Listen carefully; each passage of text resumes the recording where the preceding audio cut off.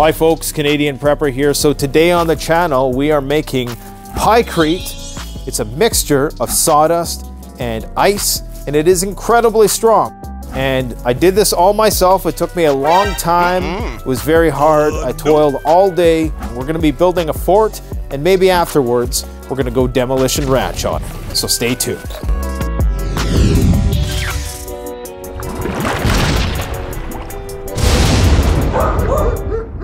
Pykrete is so strong in such an amazing substance that the government at one point was considering making an aircraft carrier out of it. Now, thankfully, they never did that because it's kind of a stupid idea, right? But this project started off as we wanted to see how bulletproof Pykrete was. And we actually went out and tested that last year. Unfortunately, we didn't freeze the Pykrete long enough. It turned out to be a complete disaster. And we ended up wasting a day and a lot of money. But this time we did it right. And I said, you know what, let's go one step further. Let's try to build a Pykrete shelter, and we're gonna shoot the hell out of it once all is said and done. All right, guys, so I've been waiting for this moment to put my mask back on once again. This is why we're wearing this personal protective equipment, because this stuff is incredibly dirty, and you probably don't want to breathe it in, especially in the amounts that we're playing with here today. So we got our mask, we got our protective eyewear, we got our Tyvek suits, and the whole 9 yards.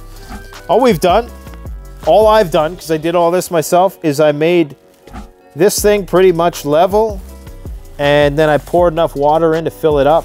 They say that the right proportion is 14% of the weight should be sawdust, the other remaining 86% of the weight should be water.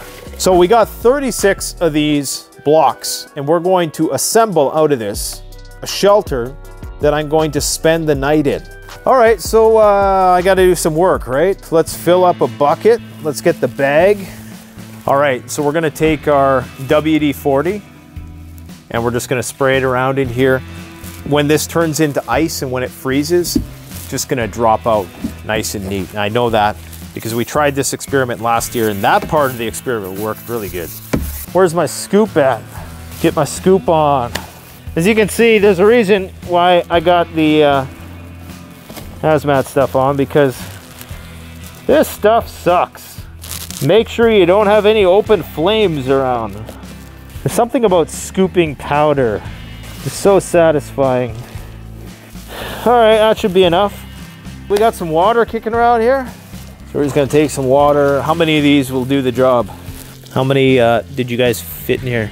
4? I think you're lying.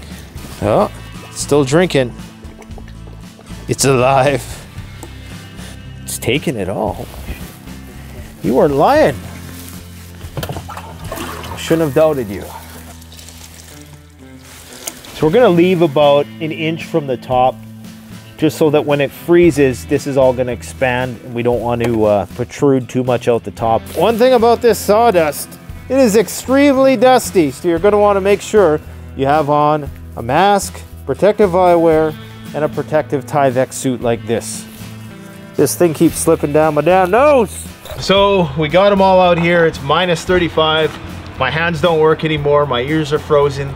And I did this all by myself. I brought each one of these out here. Actually, a guy who's about half my age. As you can see, I brought out more than he did. Or no, we tied. I tied with you.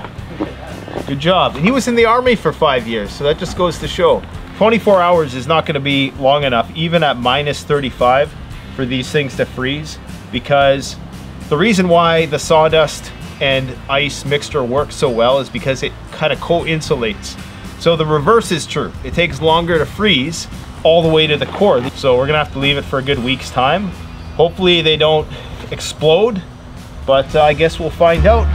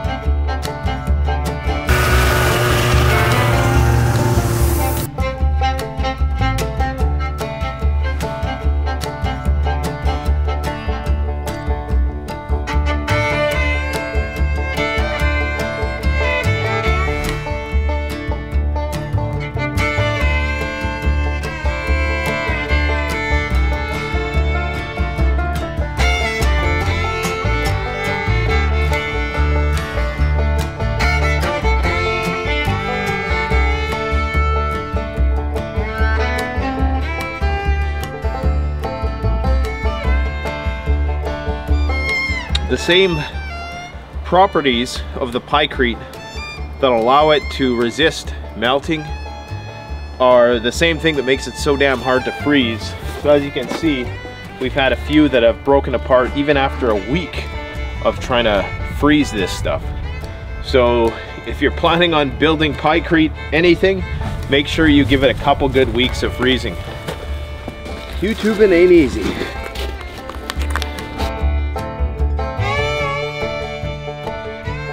You guys can probably see that there are gaps in our pykrete bricks. So we're gonna have to fill in all the gaps with sawdust. We're gonna put a little bit of water on it. It's all gonna freeze into a big block of solid ice. Can't wait for the endless comments about how this is not gonna withstand a nuclear blast. Thirsty? YouTube, I need 10 million views to pay off this video. Help a brother out. Okay, so now we gotta go gather a bunch of wood, bunch of logs, and we're gonna lay them across the roof. We have to go and probably cut down about 50 odd trees, dead trees of course, and we're gonna lay those over top. Then we're gonna get our wood stove in there.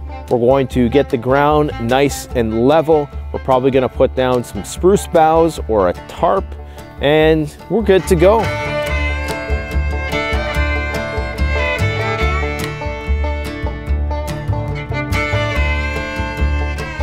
That's what happens when you live in Canada.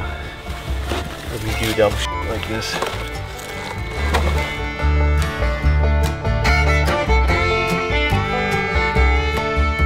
All right, so it's been about a week and a half that I've let this thing sit out here, and everything is nicely settled in.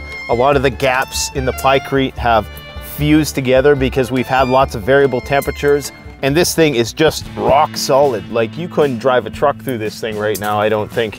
It is it's like just one giant block of pykrete that it's all starting to get fused together. So yeah, come on in and see what it looks like. So as you can see, a lot of the light gaps have fused. There's still a few parts where the pykrete was broken when we first set it up. You can see there's definitely some melting of the pykrete along here.